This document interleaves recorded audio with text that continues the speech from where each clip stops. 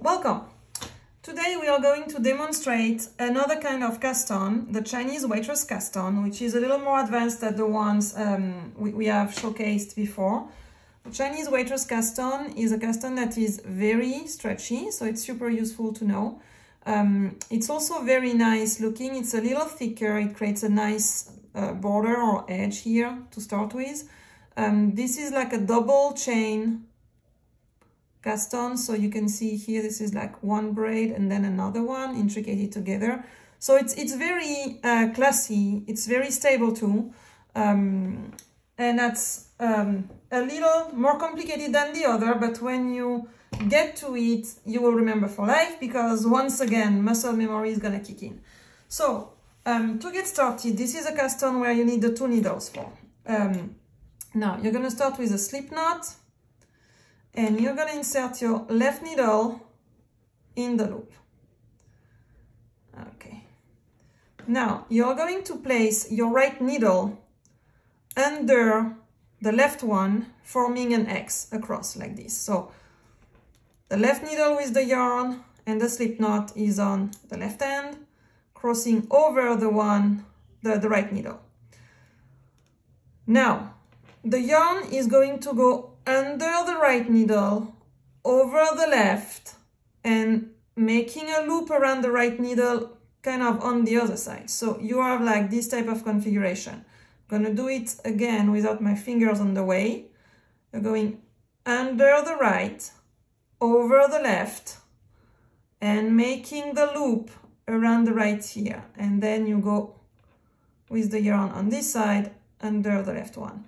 Now, you're going to create the stitch on the right needle here, okay? And the first one is essentially almost done, okay? You have this new stitch created. Now, what you need to do, and this is actually key, not all the videos are showing that for the Chinese Waitress, but it's important to do. What you're going to do is you're going to untwist here the stitch. So you're going to hold the stitch here with your fingers, remove the needle and reinsert on the other side, and then you can make it tighter. So that's the first stitch of the Chinese Waitress cast on. You're going to see as well that eventually the slip knot is going to go away. Now for the rest you're going to pretty much repeat the same movement, but we are going to add one more step. So you're under the right needle, going over the left, looping around the right needle, holding on the side, and creating the stitch here. Now, you have two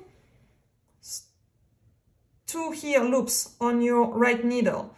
What you need to do is bring the one on the right over the left one, okay? And you let go of this one to make it tight. Now here, same, we need to kind of untwist this stitch. So you hold it and you reinsert the needle the other way. And you can tighten it. And you're going to very quickly see this double chain. I'm gonna show you in a little bit because it's harder to turn around the needles so early in the game. We're gonna do it again, and all of the next stitches are gonna be those ones where you need to bring over the first stitch on the right needle over the second one. So once again, under the right, over the left, looping around the right, creating the stitch on the right needle here, hold it tight, and with your left needle, you are going to catch this loop and bring it over the other one. So you have only one stitch on the right, and then you let go of this one on the left needle here, and then you tighten it nicely together so it's even. And again, under the right, you're always under, the yarn is in the back of your work. Over the left, around the right, in the back, creating the stitch, 2 stitches, bring it over, let go, hold it and untwist the stitch and play a little bit around to make it even this way, okay? And again, over, around, and 2 loops. Bring the first one over the left one, the second one. Let go of this loop. Untwist the stitch and insert from the other side and tie it. And again.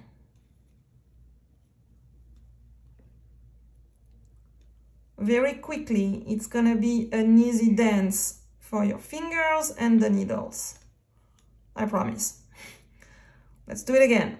We are in the back, under, over the left, around the right. Create the stitch. Bring the first one over the second one. Let go and untwist. And now I'm gonna show you the results of how it looks.